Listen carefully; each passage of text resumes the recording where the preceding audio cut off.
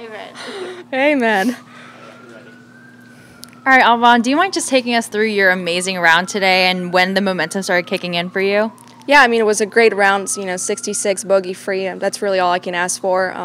I think I really just clicked on my putting routine for the first time. My game's been really solid for the past 2 weeks, but I think I finally really start to understand how I have to approach putts, and it just, rolled them great all day. I had tons of opportunities and just very pleased with my round. And 66, I know you have a story there with your brother and a little bit of family rivalry. Do you mind just walking us through how that even began and the story there? Yeah, so actually this is a pretty special place for me. I caddied for my brother here when he qualified for U.S. Juniors. He shot 68 and won in a playoff with a birdie. So this entire week he was like, you just have to beat my score. And so we had this little family competition going. So I'm kind of happy I beat him, to be honest. Did you already see his reaction? Yes, he was like, you beat me by 2. All right, he owes me a coffee, I think. Aww. What year was that? It was probably 218 or something. Okay. Yeah. And, we just heard on your interview with Karen Stupples about all the health challenges.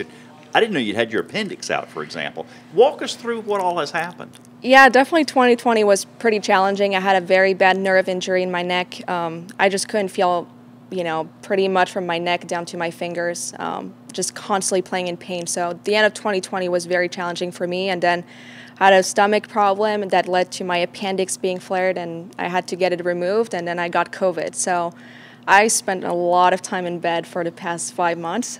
So I'm just really, appreciative to be out on the course now, and I think I just don't take it all for granted just because I know how hard it can get, and just happy to be playing again. Wow. So when did the nerve situation start?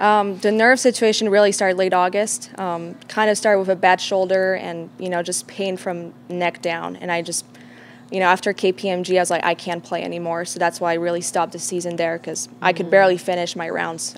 It really got to the point where I was just not comfortable on the golf course. I was just playing through pain, and I think mentally it was really tough, not only physically. So took a lot of time off, and then just the appendix followed, and then COVID. So it's been a challenging couple months. Well, was there a diagnosis that went with the nerve? Probably like a brachial plexus injury, so just some nerve damage.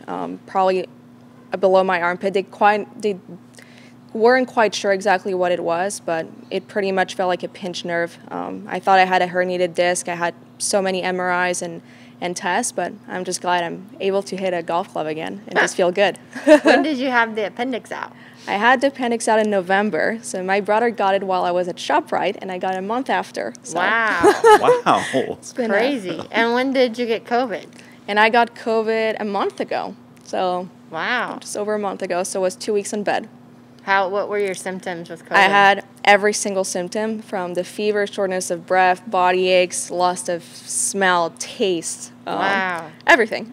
Were you worried that you wouldn't be able to play these 2 events? Yeah, I was not, definitely in November I hit pretty bottom low. I think mentally was really tough, just being constant pain from, my shoulder was not getting better. And just my stomach was in so much pain, just recovering from the appendix. It took me a month out where I couldn't exercise. But I think then my mom said, you know what, go back home, stop seeing doctors, just go see friends, reset your mind, because I think if you're stronger mentally, your body's going to follow. I think I was just in a very bad state, and it was definitely a grind, but I'm just happy with the way it's coming out, and just happy to be on a golf course right now. How soon were you able to hit balls again after all of that? I didn't hit balls for a solid.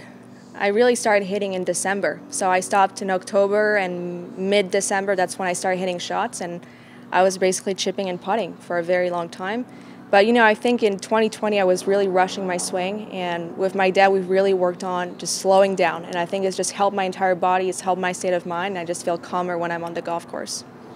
I have a question. You're a huge family person, it sounds like, and your dad's caddying for you this week. I mean, just how amazing of support do you feel from your family? How important is that to you as a golfer? Oh, it's huge. I wouldn't be the person I am or where I am today without my family, and it's just so special to have my dad. And I think really going into this season, we said we're going to keep it a very simple family business. My dad is my coach. He's my mentor. My mom does everything for me too, and my brother's also my coach, from home. So we're just trying to keep it simple and just to have fun. And I think that way I enjoy golf even more, just because I keep it simple, and just the way I learned is with my family. And you and your brother practice together and learn from each other? Yeah, we always practice together. So now he's a freshman at SMU. I don't get to see him that often. He's really enjoying his college experience, but I play with my dad pretty much every day, or at least after work he always comes and watches me play, so it's fun to have them. What is the Hummingbird? That's Andrew Harper. It's a luxury travel agency, and I just started with them this season. They out of the Bahamas? No, U.S. Okay. It's a U.S. company. Is your dad going to be on the bag for most of the year? Or is this No, just Dad has to work. Dad's been having conferences like at 4 in the morning, so Whoa. I think he's up and having some phone calls right now. He's just always working. We just said it would be fun for the first 2 weeks to get back into the season, just a bit of an easier transition for me. Yeah. It sounds like there's probably no one that's happier to have a second rookie season than you. Oh, hell yeah. I'm really happy to have a second one because the first one was not good. But I think, and just I think my expectations were a bit all over the place, and it was definitely a huge disappointment. But overall, I mean, there were so many things that just I couldn't control, just being injured and having so many health issues. So for me, 2021, even if we're not out of COVID, I mean, it's a huge reset button for me. So just happy with where I am right now. Well, speaking of the reset, you not only do you get to reset the season, you get to reset the priorities. So what are your goals for 2021 now? I just really try to take it tournament by tournament. I know that my game's there. I know I can compete on this tour, and I just feel more comfortable than last year just because I'm really in my own bubble. I just focus on what I know to do, and so just playing tournament by tournament at this point.